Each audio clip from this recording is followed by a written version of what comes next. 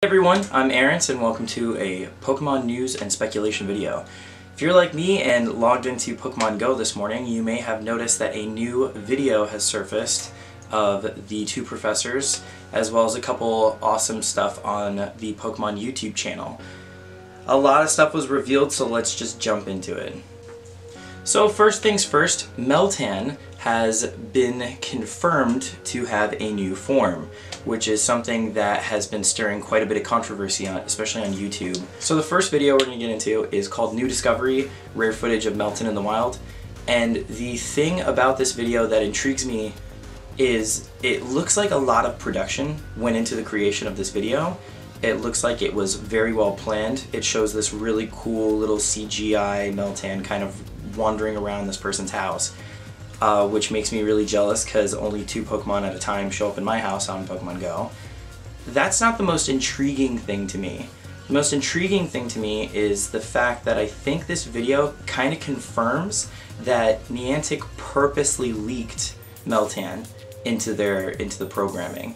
I know that a lot of people thought that the Meltan appearing right after Chikorita Community Day was enough proof to be like, oh, okay, this is intentional.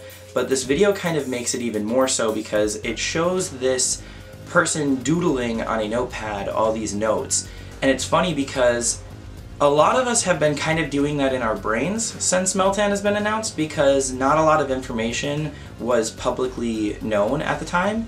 And so a lot of us thought, oh, okay, it was an accidental leak that became something, and some people even thought like this was a placeholder Pokemon that was never really meant to be canon, but is now canon, and so like the notes kind of follow all of our suspicions.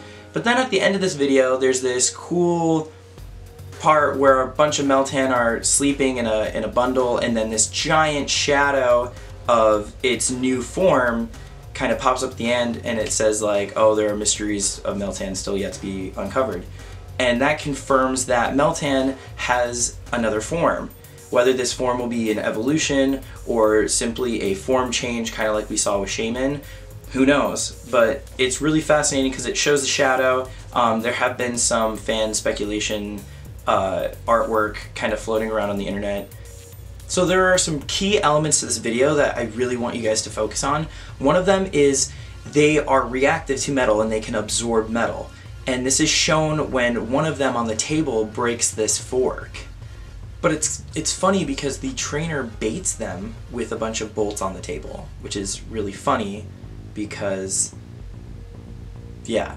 So this leads me to think that they're going to create a fusion. Tons of the Meltan are going to fuse, and they're going to become this new form. And it's going to happen because the metal is going to fuse, and the bolts are somehow going to go into these nuts. Another really cool element to this video is the cries. Meltan's cry is in this video, and it makes me think that this new form of Meltan is going to be an extension because it sounds like he's saying Meltan when he fuses and creates this new form. He could also be saying things like Meltar, maybe there's like the new form is going to be an evolution, but I think he's saying Meltan. Let me know in the comment section below what you think he's saying, and if you think that this new form of Meltan is going to be an evolution or if it's going to be a new form, much like Shaman. The second video is the video that is the continuation of the 2 professors. So this video is presented to us as an update, and it's Meltan in the mystery box. And it's a really cool video because it's in the same style as the first episode, but it's much longer, and they kind of like the 2 professors play off from each other in a really funny way that's very Pokemon, especially because there's quite a bit of content in the video that at first listen doesn't really make a whole lot of sense. And it might frustrate a lot of trainers, but I thought it was kind of funny because it's kind of reminiscent of the whole like GS ball and how like it just kind of fell off the face of the anime and they were hoping nobody would notice. Listen, I noticed. It irritated me. It kept me up at night. And they still haven't really... I know it was like a failed Celebi event and I should be over it by now, but I just can't get over it because they made such a big deal about it, and then they had that episode with the Quagsire and he stole the ball. Anyway, So in the video, Professor Oak has this mysterious box, and he sends it over to Professor Willow to investigate. And they found that the box opens and closes and has a very specific time set. So once it opens, they have to wait. And what's really funny is Professor Oak says something about it having a rusty piece of metal in the box, and it ends up becoming this Meltan.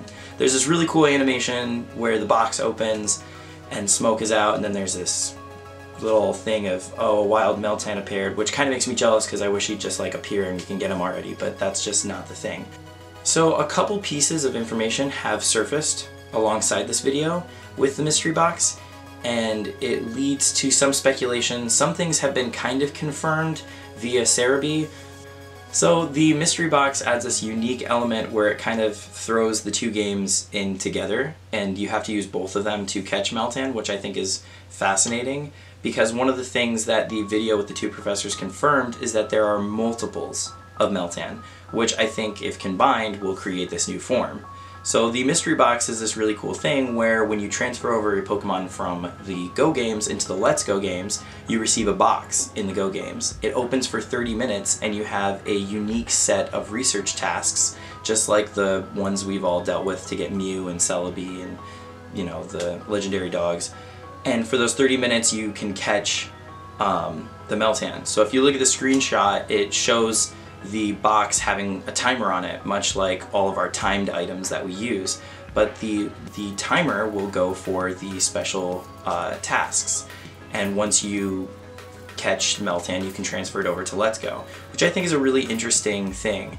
Cerebi also confirms that Meltan is the 808th Pokemon. I know a lot of people had speculation that he was going to be Pokemon Zero, which is a unique placeholder for Missing No. And a lot of people were thinking that that's how he was going to fit into the Kanto lore and into Generation 1. Which I'm kind of glad they didn't do that, because Missing No is so involved in the lore of the original games and the glitched out Gen 1 that I think if they would have made Meltan take its place, it kind of would have had this lackluster effect on a lot of the OG Pokemon gamers like myself. And so giving him the 808th slot is appropriate because it kind of gives us something to look forward to with Gen 8. There's also a huge debate on whether or not he's going to be a Gen 7 Pokemon or a Gen 8 Pokemon. I think he's a Gen 8 Pokemon. I think a lot of us can kind of agree on that because they have data mined the crap out of the Ultra Sun and Ultra Moon games, and we haven't seen anything like Meltan in the programming. We haven't even seen a placeholder for 808, and it is confirmed that the 8th generation is going to be coming out on Switch either sometime next year or early 2020. So I don't think that's the case. So one other video I'm going to show you guys is really exciting for a couple different reasons. So it's a 20-second clip that the Pokemon Company put out about the Sinnoh region and the Gen 4 Pokemon coming to Go, which is really exciting. Gen 4 has Drifloon, which I don't know if you can tell from my background is possibly my favorite Pokemon, which I think would be cool if they had him being caught on like a Friday exclusive kind of thing. More information on that in possibly a later video if you're a Drifloon fan. So the thing I like most about this video is they used snow terrain to announce Gen 4. And I know a lot of people are probably thinking, oh yeah, it's because it's going to be coming out closer to Christmas.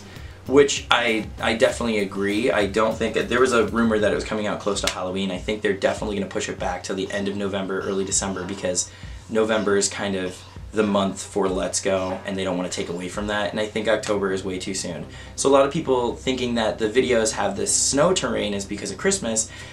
It's actually kind of a unique twist that I don't know if they planned this or if it happened coincidentally, but Gen 4 was the first generation to introduce snow. So it is a nice little nod to us Gen 4 players from the original back in 06, and I think the way that they did that is just so perfect, and it's such a cool little 20-second trailer with really good graphics. Links to all these videos will be down in the description. If you like this video, go ahead and click the like button, and if you want more videos from me, there's definitely going to be a lot of Let's Go videos popping up over the next couple weeks before the game comes out. I have a shiny speculation video coming up next. If you want more of those videos, go ahead and click that subscribe button and hit the bell or whatever the hell that is. And yeah, we'll see you next time. Thanks for tuning in.